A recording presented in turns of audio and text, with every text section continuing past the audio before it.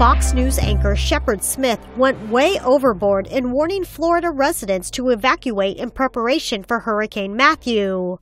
See this? Melbourne, Daytona Beach, all the way up to Jacksonville. This moves 20 miles to the west, and you and everyone you know are dead. All of you. Because you can't survive it. It's not possible unless you're very, very lucky. And your kids die too.